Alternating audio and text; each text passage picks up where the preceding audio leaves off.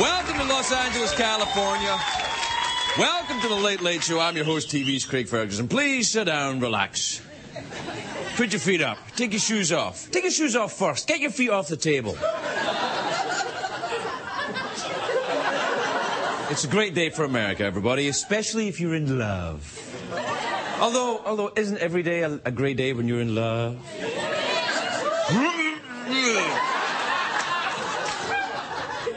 Happy Valentine's Day, everybody. Happy Valentine's Day. Especially, if you're watching at home and there's no one, with you. Daddy's here. It's all right. All right? I'm your late night booty call. It's okay. It'll be okay. That's right. Now you can put your feet up. Now, what? I meant relax. Now, you have to be careful on Valentine's Day, especially the ladies. The ladies, be very careful on Valentine's Day. Because if you say Happy Valentine's Day to a guy, that guy thinks she wants to sleep with me. So that's what guys think. Happy Valentine's Day, she wants to sleep with me. Guys think that about everything, though. Guys, if you say to a guy, Happy President's Day, guy thinks she wants the executive branch. That's what a guy thinks. Ding. I should have a band for moments like that. On this budget. Well, a guy with a harmonica or something. We'll get it. Now, Valentine's Day, very, very popular day. Everybody wants to be. The Valentine's Day mascot is Cupid, of course. The naked flying baby. Who's armed. The armed naked flying baby.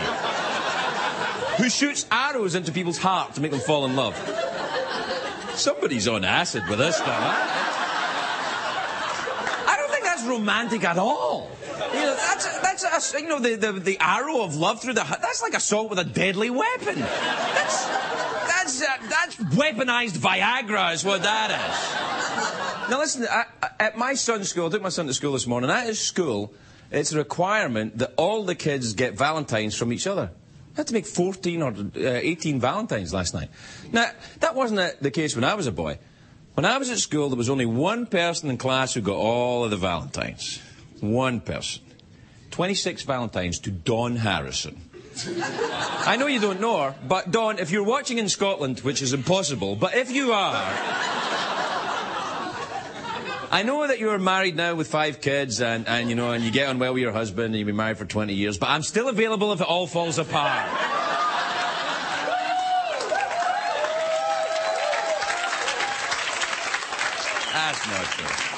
That's not true. Dawn Harrison doesn't have 5 kids. Anyway, back then in the day, I would only get one Valentine when I was at school. I was a tubby kid. The tubby kid doesn't get.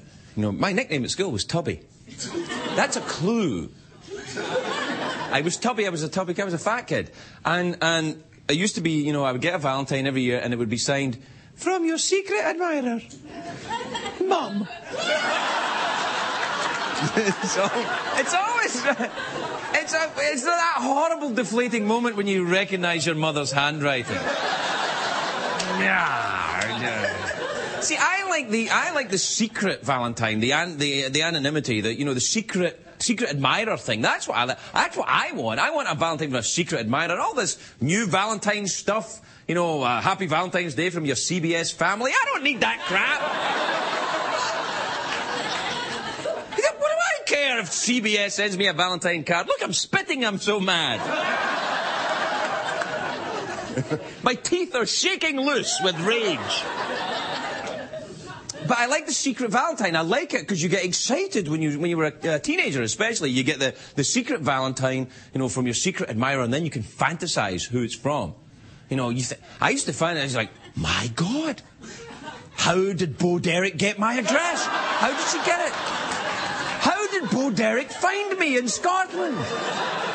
That crazy stalking bitch. How did she find me?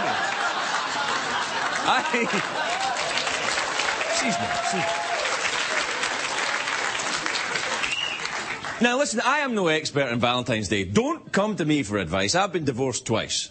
So, oh, funny to you, ha-ha. And you know what? It's kind of funny to me, too. Expensive getting divorced. It's very expensive getting divorced. Worth it, but expensive. No, don't come to me. I've been divorced twice. I'm not an expert in romance. Whatever I did on Valentine's Day was apparently wrong. I don't know what. I always sent flowers and candy. I always sent flowers and candy. But when your wife finds out, that's when the trouble starts. It's a joke. It's a joke. I didn't do that. It's a joke. Sometimes I'm just kidding. I'm just kidding. The worst Valentine's Day I ever had was just after my last divorce. And I mean my last divorce, not my last divorce until the next one. I mean the last one. Just after, I go for dinner with my agent. He wanted to discuss some movie project or something. In the middle of dinner, we look around this restaurant and surrounded by people kind of lovebirds, all cooing, looking at each other. And we're two guys deep in conversation in the restaurant. I felt very awkward at that moment. But he was my agent, so I